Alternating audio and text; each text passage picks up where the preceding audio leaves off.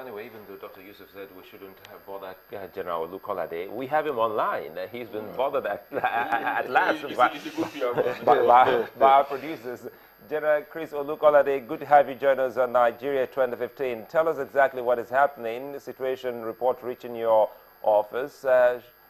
Perhaps how are they faring watching the nation? Your men are all out on the street watching that this particular process is not truncated. Well, by now it should be clear to all that the military is not there to threaten any law-abiding citizens, but will remain a place of deployment, watching out for any attempt to disrupt the peace of the nation, and the deployments will remain vigilant for as long as the need is there to maintain security and to remain in the place of deployment and ensure that no threat is able to overrun security as a nation. Well, earlier on, a mention of your name popped up here when we had a couple of issues here in Lagos, southwest of Nigeria, along the Ikorodu axis, where some of your men going about their duties have prevented people from going across that particular route. But the CP Lagos has just told us before you came on live that, well, he's spoken with the commander, not the GOC, the brigade commander there, and that has been sorted out. Tell us about the movement of persons in other parts that elections will be taking place. Well, our involvement, as you can see, has not been very visible until a certain time, and we're just responding to the reading of the situation. As we read it and it calls for any form of deployment, you see it swiftly. The important thing, like I said, is that we're remaining very vigilant to respond as the need arises. Tell us, well, on the eve of the election, we had that fantastic news for the nation where, well, Gwoza was taken, recaptured by your men, a thing of joy. How have you been able to sustain some of your action in the troubled spots in Nigeria's northeast? Well, as you refer to Gwoza, it's not as if operation is completely over in that direction. We're still involved in coordinate search. Where we are through, we say we went to the discoveries, known to the public. But there are deployments also all over the country in response to any challenge and watching out for anything to threaten that threatens the peace of the nation. Well, in some areas, before now, the elections, there had been a controversy as to whether or not the military will be deployed for the elections. How would you say that the military responded to this?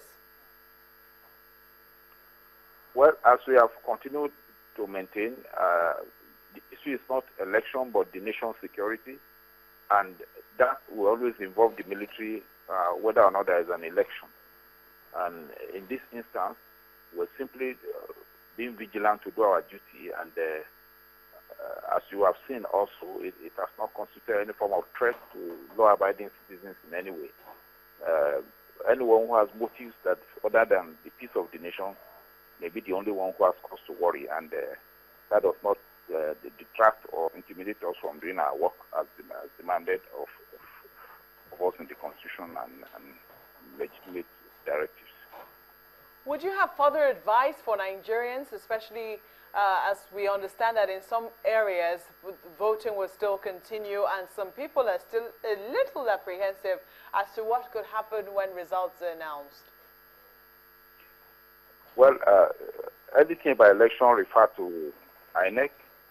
Our interest is in the nation's security, and we will remain vigilant to forestall any threats to the nation.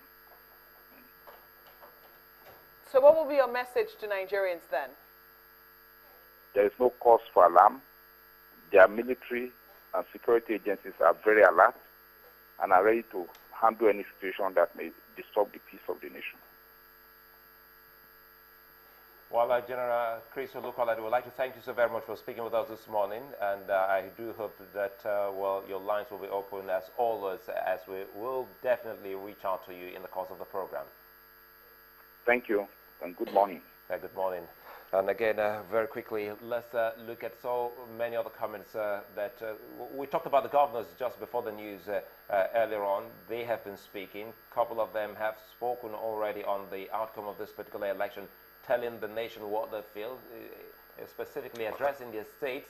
And well, yesterday, the governor, we caught him on camera live. That's Governor Fashola casting his ballot. He did also speak to other people. But this time, we will take you to Kogi State, north central of Nigeria. The governor, Idris Wada, will describe the elections in the state as credible and transparent. Governor Wada told reporters that the card readers worked without hitches in the areas he monitored.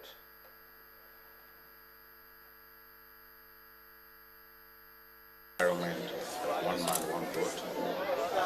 The work that INEC has done over the years is manifesting into people having confidence in the credibility of the system, the transparency of the system, and the electronic introduction seem to be working. So this has, once there is confidence in the system, confidence in the umpire, and the federal government has provided under President Jonathan what he promised to provide.